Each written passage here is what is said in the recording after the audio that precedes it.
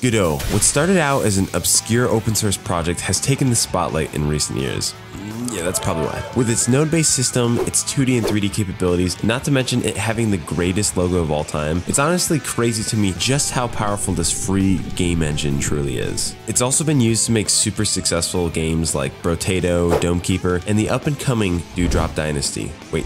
That's my game. But the question that most people have is it any good? Now, unlike my other programming videos, I'm actually very familiar with Godot. So instead of telling you why I like it, I figured I would just challenge myself to remake my brother's legendary game, Sky Balloon Freakout. And I'll let you be the judge. Let's get started. Now, a couple of months ago, my brother wanted to challenge himself to make an entire game just in a single day. And thus, Sky Balloon Freakout was born. And not to be confused with the eerily similar Spy Balloon Freakout that happened last year. Yeah, that was just coincidence, I think. And basically the idea is to carelessly float around the clouds in the beautiful wind and dodge the incoming fighter jet and bullets trying to take you out and destroy you. Anywho, ever since he made it, I've been really curious to see what it would look like if I created my style and put my own spin on it. So basically, I'm remaking a game that's inspired by another game. Yes, I am. So we created a project and it was time for us to make some movement. It's actually pretty simple. I just threw in some code and then wait,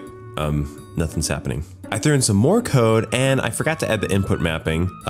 Yes, that's kind of important. And now it works. Next, I just wanted to smooth out the movement a little bit and make it feel less stiff. I just applied a lerp to it and voila. And then I also applied rotation when you would go in a certain direction, but this looks terrible. I just kind of want the character to lean in that direction, not do a full-on somersault. Next, I created a boundary system because the player could just leave the room and that's not what we want. And with that, we have the basic controls of the game so far. You can move, you can go out of bounds. Great. It's time for some fun stuff, like score. I had a score meter at the top and I even had this little press to start text just so you know, like you actually have to press space to play the game. I then made it so your score increases with every second, and if you go out of bounds, it resets. Now this is great and all, but we need an enemy. We need something scary, something so terrifying that it will make the player truly want to run away. And this is the best placeholder artwork I could come up with. With that, I made the enemy follow you around, and if it touches you, it resets. I also started working on this bullet. It looks really weird. Don't worry, we're gonna replace the art. Trust me on this. And then I made it so that the bullets would spawn in randomly. This is insane. If someone please stop this. And now we almost have the main core loop of the game, minus the fact that that bullet just went through me.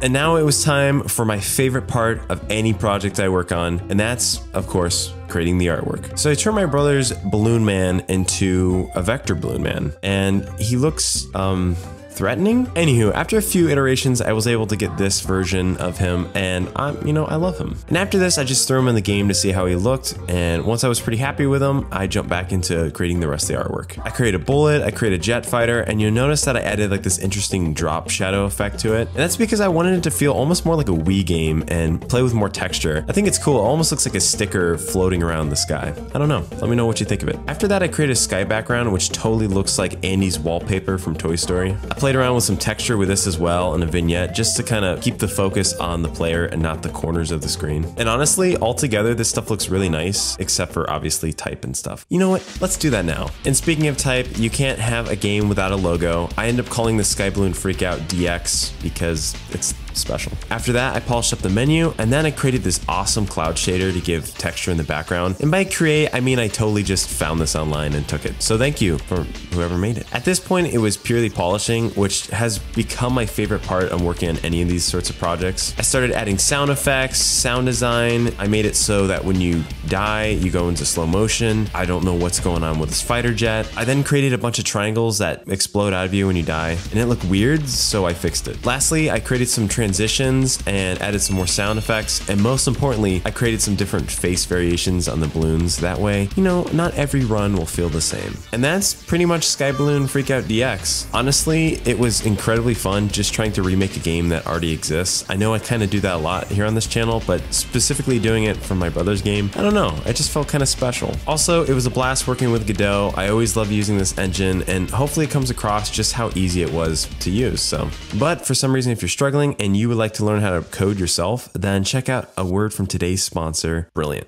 Brilliant has thousands of lessons from foundational advanced math to programming, AI, neural networks, and more, with new lessons being added each month. And their interactive lessons have been proven to be 6 times more effective than passive learning, like just watching random lecture videos. Being able to see what you're learning is really important for engaging with concepts, and Brilliant storytelling makes abstract ideas actually relatable. One course I really like is Computer Science Fundamentals. It basically is Programmers 101. It helps with decision making, writing programs, and algorithms. It's fantastic, and I highly recommend it. To try everything Brilliant has to offer, there is a 30-day free trial. All you have to do is visit brilliant.org/Goodgis or click on the link in the description. The first 200 of you will get 20% off Brilliant's annual premium subscription, and I just want to say thank you to Brilliant for supporting the channel and my game dev journey. Also, if you want to check out some other things I've done, make sure to go check out Goodgis.fun. It's my website. I got interviews there, I got FAQ, I got secret stuff. It's awesome. Go check it out, and I'll see you next time. Peace.